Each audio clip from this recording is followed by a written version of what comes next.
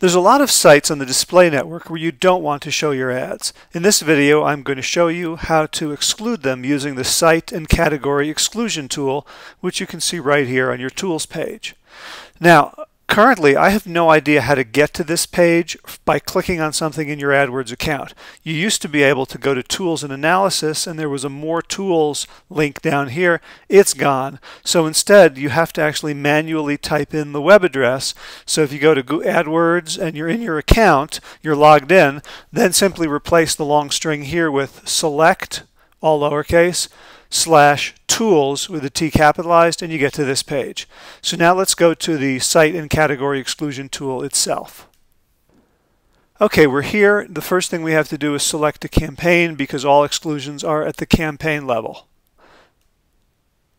So you can see there are 4 tabs, different types of exclusions. The first one is site exclusions. You can exclude individual websites, individual subdomains like negative.example.com, individual directories /category, and individual pages. And you simply just type it in here. So if you don't want to show your ads on my site, you can simply go to askhowie.com. If you just don't want to show it on the blog posts, you can go to blog. If you don't want to show it on a particular blog post, something like that, and it's a way to get very granular if there's pages where you don't want your ads showing. Now the best way to figure out what those are is to look at your data and see, are there sites that simply shouldn't be showing my ads because they're performing very poorly. So the next tab is topics, and there's 6 different topics that Google thinks a lot of people might want to opt out of. Conflict and tragedy, and edgy content, basically violence and sex. So if you sell something like a surefire military-grade flashlight, then you probably do want to appear in the conflict and tragedy pages, but probably not for the edgy content. Although, if this was a live account, you could actually look and see, is this giving us good traffic or not? You can go to all time. These numbers will show you exactly the impressions, clicks, CTR, conversions, conversion rate, and the most important number, cost per conversion. And if your cost per conversion is 0 or extremely high, then you know to exclude it. So simply exclude these by checking them and then scrolling down a bit and clicking Save All Changes. So that takes you back to the Sites tab, and now you can see there are 6 excluded topics.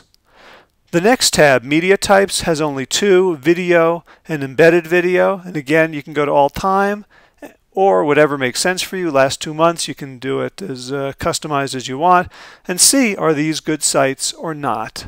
Again, if you want to exclude these, you can save all changes. If you don't want to do video, you can just do embedded video. But if you do video, then it includes embedded video. Save all changes. And back to sites. The last one is different page types, and there are 2 network types here, error pages and park domains. Error pages means if someone comes to your website and they type in your domain name, .com, whatever, and then the name of a page that doesn't exist, either it's a typo or you've removed the page or you've renamed the page, then they get what might be a 404 error where it says this page doesn't exist. Would you like to search the home page? Would you like to do something else? Well, some people say, why don't I earn money every time someone can't find a page on my site? Let's throw some AdSense up. So those tend to be very poor quality traffic because someone is on that page by mistake and they don't want to stay there. They want to hit the back button and go find what they're looking for.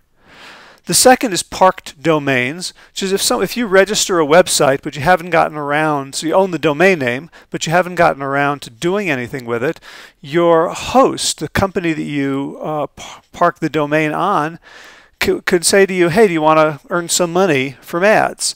And they'll probably split that with you. And you set up some Google ads on that domain, and someone comes and says, I want to go to this site, but it's not there yet. Well, why don't I just click some Google ads? And Google has a huge inventory of parked domains, which are arguably really poor quality traffic. And again, you can find that out by looking at the metrics.